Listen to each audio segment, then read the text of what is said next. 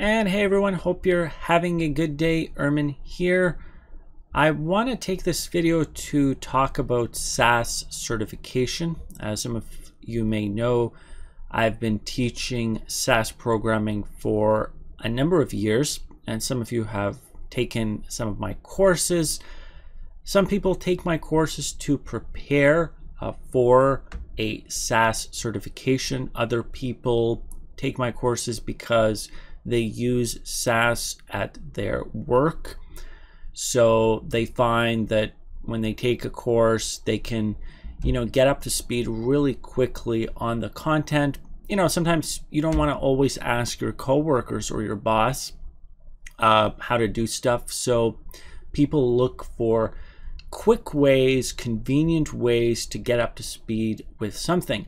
And then there's another group of people where they know that their company uses SAS, or they're sort of interested in SAS, and they think that it can come in handy in the future for them, so they can sort of get an opportunity at work. Maybe there will be an opportunity later on at their work where they're going to need somebody that knows how to program in SAS, and they also take the course. So no matter in whatever situation you are, you might be interested in doing SAS certification.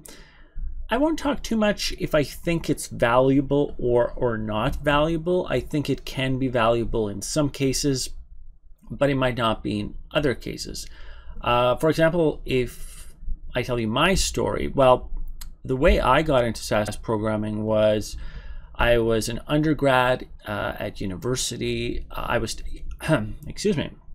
I lost my voice there for a second. When I was in undergrad, I was doing a honors psychology degree, and I had statistics classes. And in those statistics classes, we would learn SAS, and we got introduced to SAS, and we also got introduced to other software. Now, in most of my university classes, though, we used SPSS. I'm sure many of you have heard of that software. And the difference between it and SAS programming is that the SPSS is a graphical user interface so you have these different menus, and you use these menus to run, different statistical analysis and so forth. I always was drawn more, though, to the programming side. So I was looking at, well, I like statistical programming, and I want to be able to actually write code, not just use the graphical interface. So that's how I got into SAS, and then I just really got into studying it a lot. But it all really started from getting exposed to it in university. Now, some of you may be in a very similar situation to mine when I was at university, and that is that you're using something like SAS Enterprise Guide at the company that you're working for, but you want to be able to go beyond the menus and the interface and actually use code. So whatever your case is, I welcome you. And I will now get into answering particular questions about SAS certification.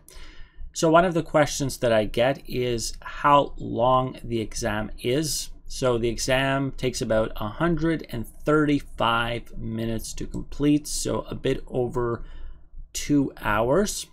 The new exam, by the way, is called SAS Certified Specialist, Base Programming Using SAS 9.4. So this exam came out not long ago, probably 6 months, 8 months, maybe even up to a year, but it's still fairly new. Now, for those of you who have the old exam, or who've completed and passed the old exam, that exam was called SAS Certified Base Programmer for SAS 9. If you have that one, you can take a shorter exam. It's also less expensive. It's about 75 minutes. It has about 18 to 22 questions, and it costs around $75 US. And in those cases, you can use exam ID A00-233. I'll put up a link where you can find more information about that. But if this is your first go around, the cost is $180 US for many countries, of course, including the US. If you're in India, it is also $180. I have quite a few Indian students. And let me just confirm the current price is in fact 180. Yes, in India it is right now 180. Most places is 180. Let me also check. I have some Brazilian students as well. So Brazil is also 180 USD. As mentioned, most of the countries it is that way. In the cases where it's less, it's not really less, but it's in a different currency. So for example, in some countries, the British pound is used. So it's 115 British pounds. But the pound is better or higher value when compared to the American dollar. So you're not paying really any less. For those of you that might be doing predictive modeling exam, that one is a little bit more expensive, but I won't talk about that one here. So you've got the how many hours it is. You now know how much it costs. So let me talk about the type of questions that you're going to face. Now, the first thing to know about it is that it is a performance-based exam. And really all that means is you're going to actually have questions where you're going to have to code to figure out the answer. So even if the question is multiple choice, it might require you to do a little bit of coding to figure out if it's A, B, C, or D, let's say.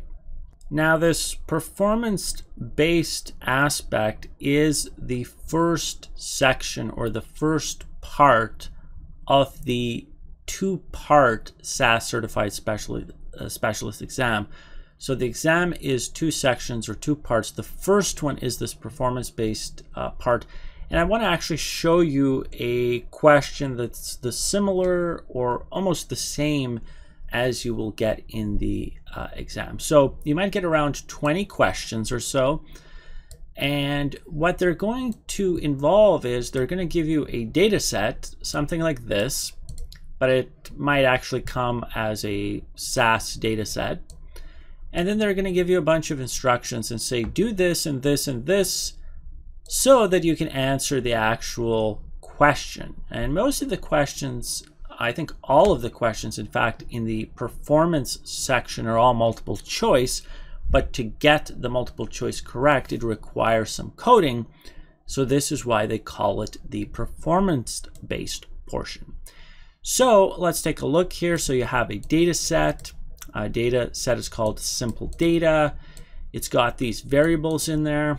And this is the actual data, and it has 3 steps that you have to follow. The first one being create a data set called MATHOP and read in the simple data set.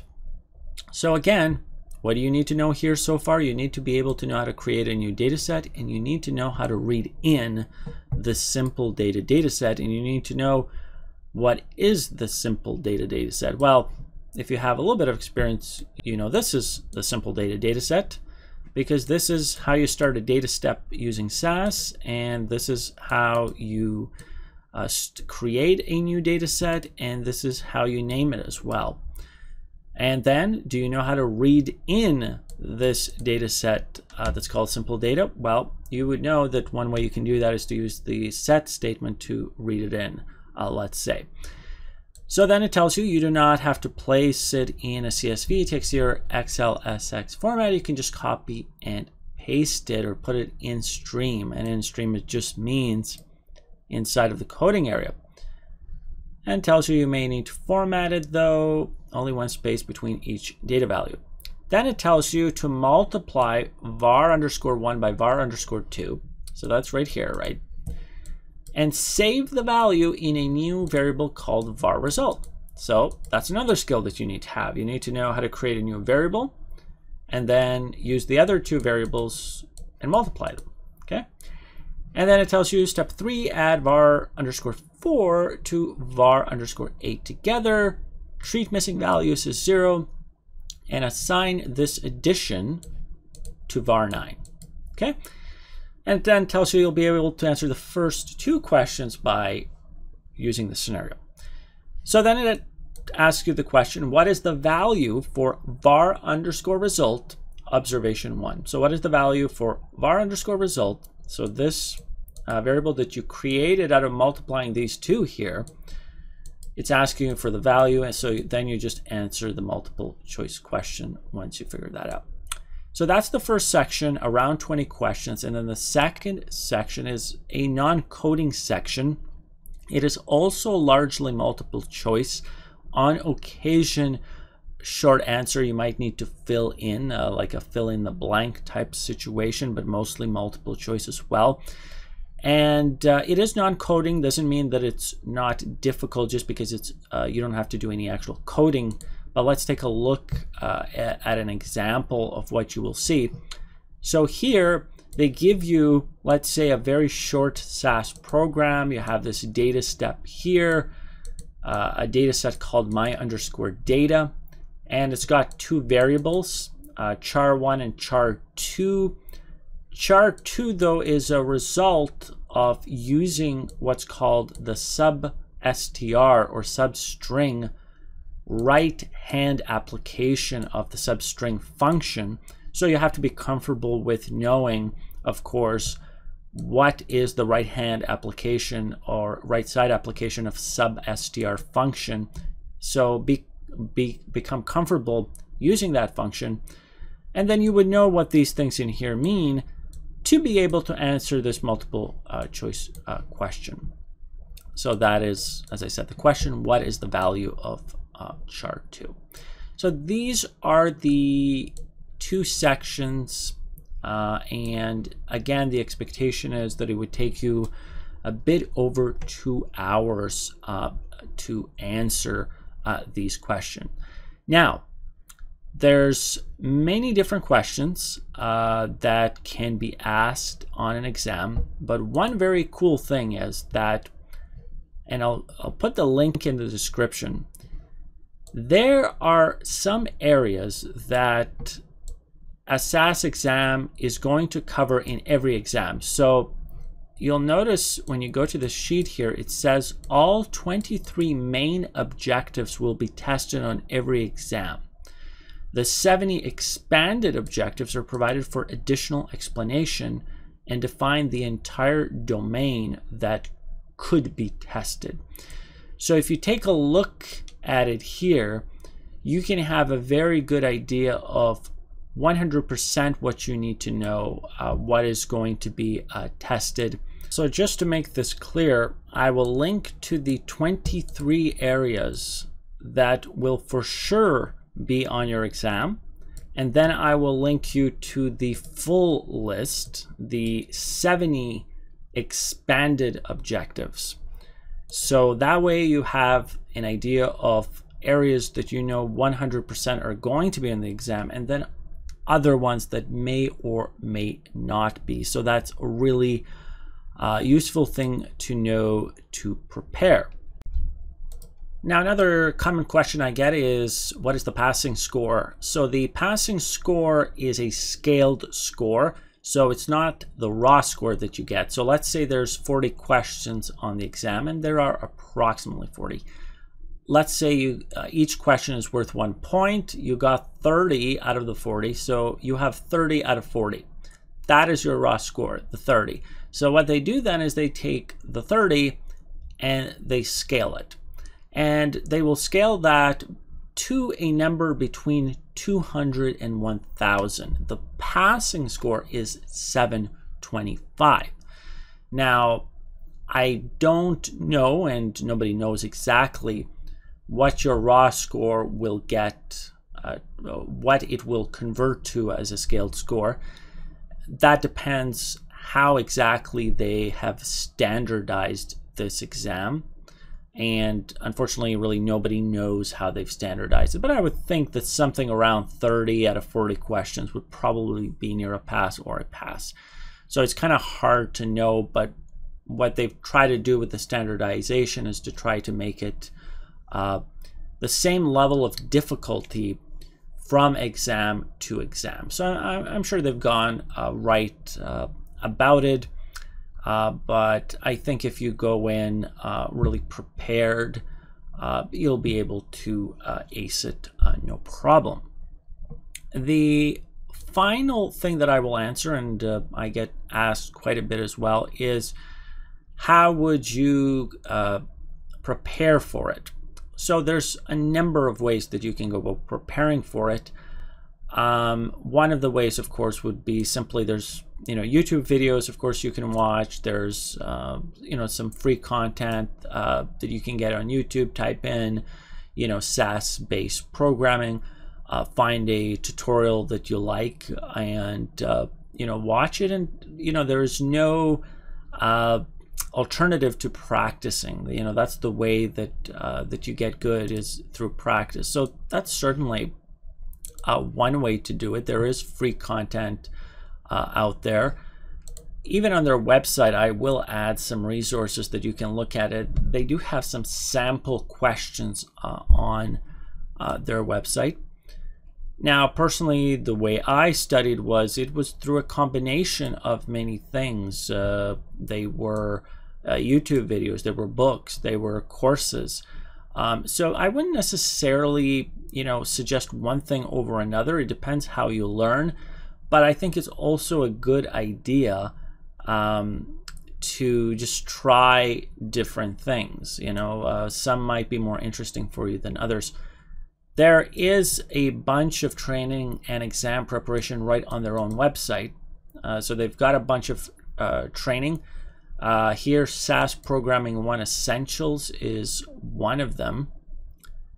And you can see here that they actually have it right now.